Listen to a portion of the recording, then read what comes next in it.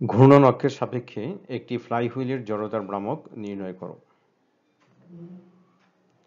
আমি হাবিবুর রহমান খান, সহকারী অধ্যাপক, পদার্থবিজ্ঞান বিভাগ, মৌলভীবাজার সরকারি কলেজ। ফ্লাইহুইল একটি ঘূর্ণন চাকার অনুভূমিক অক্ষ দণ্ডের সাথে রশির এক প্রান্ত জড়িয়ে অপর প্রান্তে m ভরের একটি বস্তু ঝুলিয়ে বস্তুটিকে স্বাধীনভাবে h উচ্চতায় নিচে পড়তে দিলে বস্তুটির স্থিতিশক্তি চাকার ঘূর্ণন গতিশক্তিতে, বস্তুর গতিশক্তিতে এবং ঘর্ষণের বিরুদ্ধে কাজে রূপান্তরিত হয়।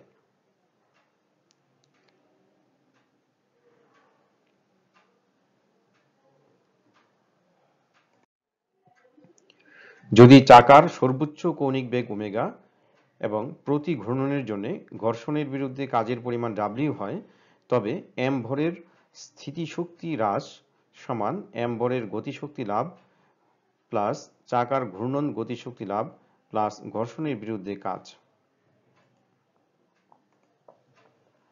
অর্থাৎ mgh সমান half mv square plus I omega square plus n1w।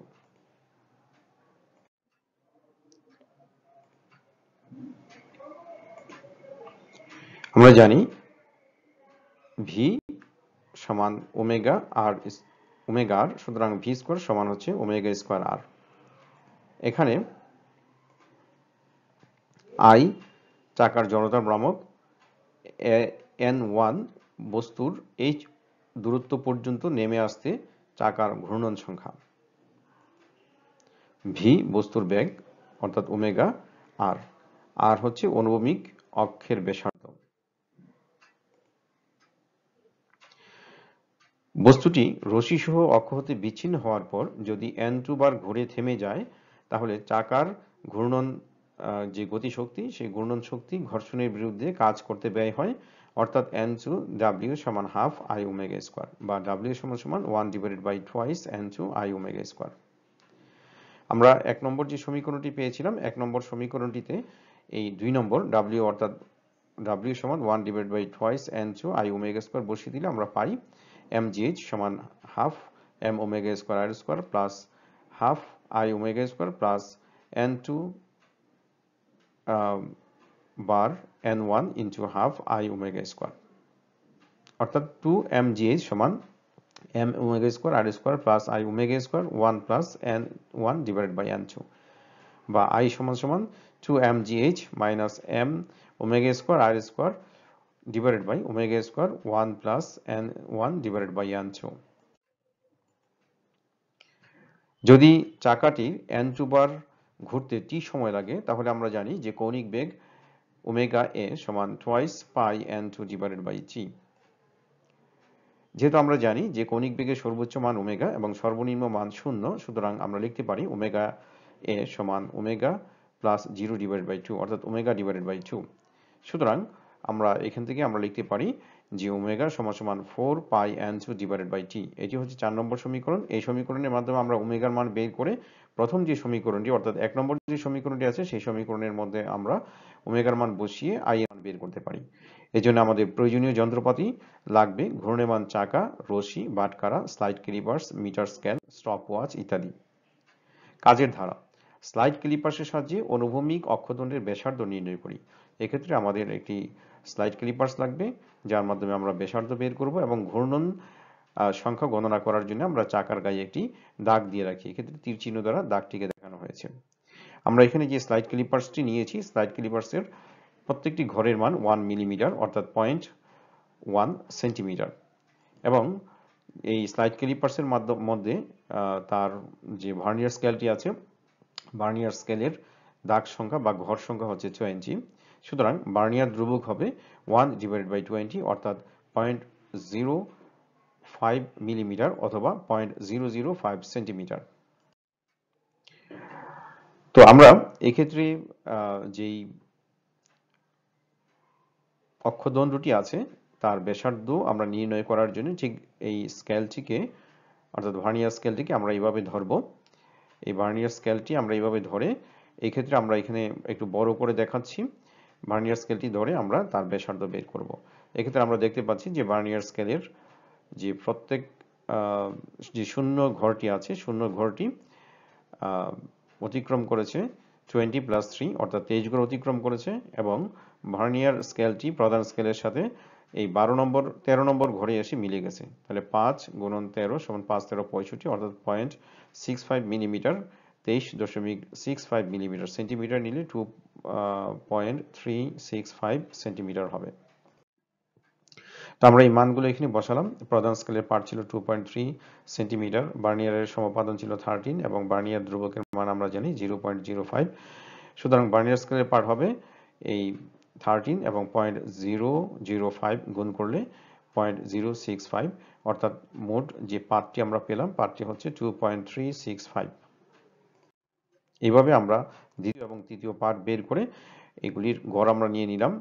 এই যে তিনটি 2.365, 2.355 এবং 2.365 গড় করলে আমরা যে মানটি পাই সেটা হচ্ছে 2.365 এবং যান্ত্রিক ত্রুটি নাই, সুতরাং তার ব্যাস হচ্ছে 2.365 এবং পরবর্তীতে 2 দিয়ে ভাগ করে আমরা পেয়ে যাই ব্যাসার্ধ।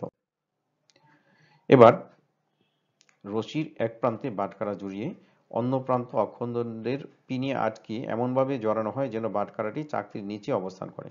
এই অবস্থা বাটখারা বরাবর দেয়ালে একটি দাগ দিব, সেই দাগটিকে আমরা বলছি 1, এবং এটি ছেড়ে দিলে যে অবস্থা থেকে এটি ছুটে যায় সেই অবস্থানটিকে আমরা আরেকটি দাগ দিয়ে আইডেন্টিফাই করব, সেটিকে আমরা বলছি হচ্ছে বি। অর্থাৎ এই দাগ থেকে ছেড়ে দিলে এইখানে এসে এটি যখন পড়বে, সুতরাং এ এবং বি এই দুইটি দাগের মাঝখানের যে দূরত্বটুকু আছে সেটা হচ্ছে এইচ।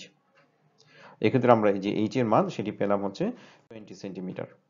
এবার বাটখারাটি ছেড়ে দিলে যতবার ঘুরবে, বাটখারাটি ছেড়ে দিলে যতবার ঘুরবে এবং ঘুরে অক্ষদণ্ড থেকে বিচ্ছিন্ন হয়ে যাবে তত ঘূর্ণন সংখ্যাকে আমরা বলছি n1। এটি সাধারণত যে দণ্ডের মধ্যে যে কয়টি প্যাচ থাকে সেই প্যাচের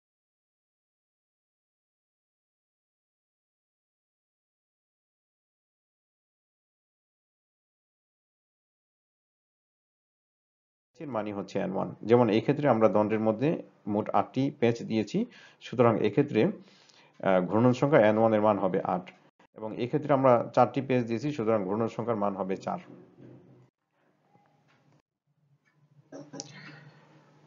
এবার পুনরায় রশির এক প্রান্তে বাটখারা ঝুলিয়ে অন্য প্রান্ত অক্ষদণ্ডের পিনে আটকে বাটখারাটিকে ছেড়ে দিলে রশিটি অক্ষদণ্ড হতে বিচ্ছিন্ন হওয়া মাত্র স্টপওয়াচটি আমরা স্টপওয়াচে যে সময়টি আছে সেই সময়টি আমরা বের করব এবং ঘূর্ণন সংখ্যা n2 আমরা বের করব।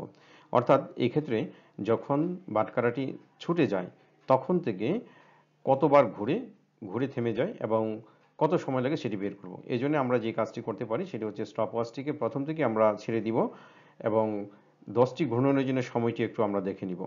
পরবর্তীতে টোটাল সময় থেকে এই 10টি ঘূর্ণনের সময় বাদ দিলেই আমরা টি এর মান পেয়ে যাই। আমরা দেখি এটি আমরা কিভাবে করতে পারি।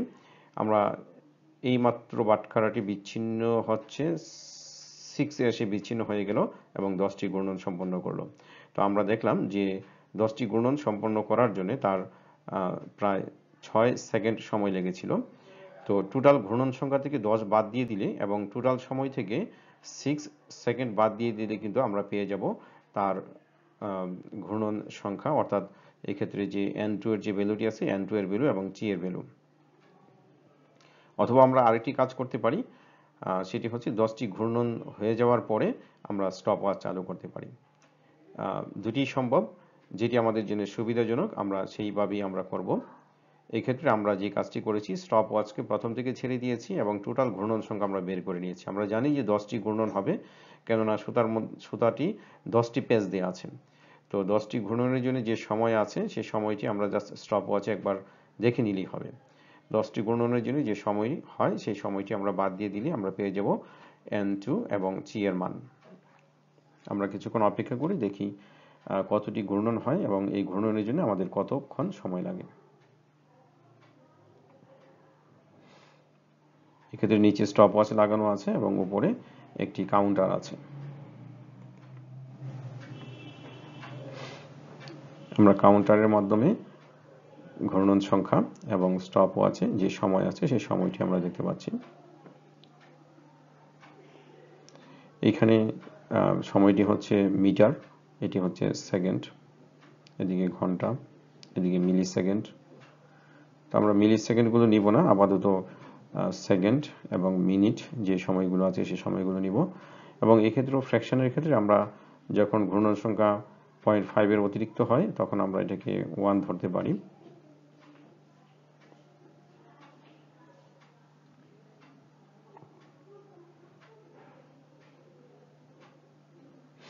আমরা দেখতে পাচ্ছি যে ঘূর্ণন আস্তে আস্তে কমে আসছে ঘর্ষণের ফলে।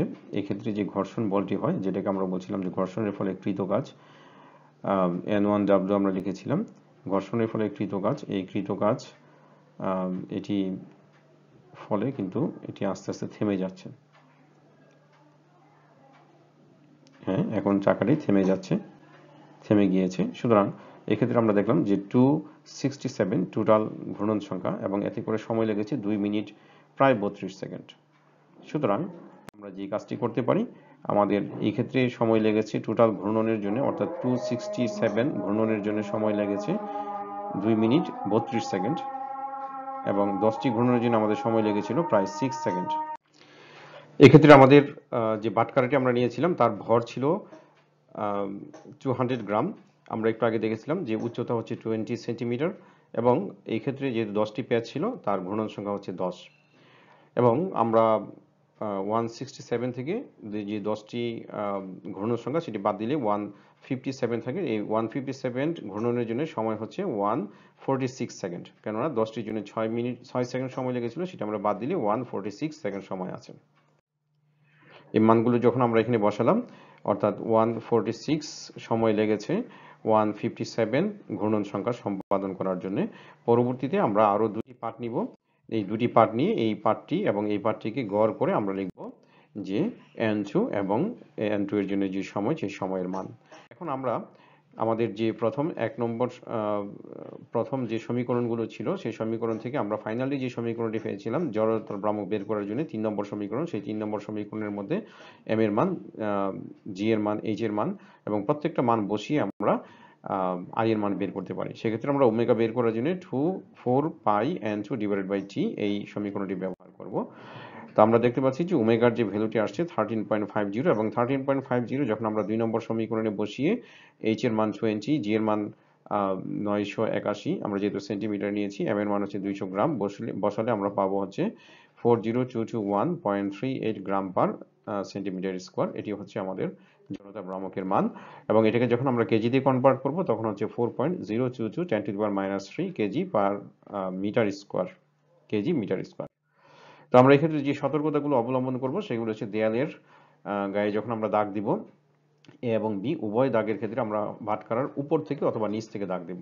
অর্থাৎ বাটখারাটি যখন আমরা ধরবো, বাটখারাটির যদি আমরা উপরে দাগ দিয়ে থাকি তাহলে বি এর ক্ষেত্রে আমরা উপরে দাগ দিব এবং যদি এর ক্ষেত্রে নিচে দাগ দিয়ে থাকি এর ক্ষেত্রে আমরা নিচে দাগ দিব। এবং আরেকটি বিষয় আমরা খেয়াল রাখবো যে N2 গণনা করার সময় আমরা দেখব যে ঘূর্ণন সংখ্যাটা আমরা যথেষ্ট সতর্কতার সাথে বের করব, ঘূর্ণন সংখ্যা যেন কম বেশি না হয়। এবং এক্ষেত্রে আমরা কাজ করতে পারি সে তৈল এবং গ্রিস ব্যবহার করতে পারি যাতে করে ঘর্ষণ বল কম হয়। অর্থাৎ আমরা যে দণ্ডটি আছে দণ্ডটির মধ্যে যদি আমরা তৈল বা গ্রিস জাতীয় পদার্থ, পিচ্ছিল পদার্থ ব্যবহার করি তাহলে N2 এর মান বেশি হবে। যত N2 এর মান বেশি হবে তত এই ক্ষেত্রে আমাদের জড়তার ভ্রামকটি সঠিক হবে। এবং আমরা যে রশিটি ব্যবহার করব, রশিটিকে এমন চিকন রশি নিব যাতে করে যেটি দণ্ডের ব্যাসার্ধের তুলনায় অত্যন্ত কম। তো এইভাবে আমরা এই জড়তার ভ্রামক বের করতে পারি। ধন্যবাদ সবাইকে।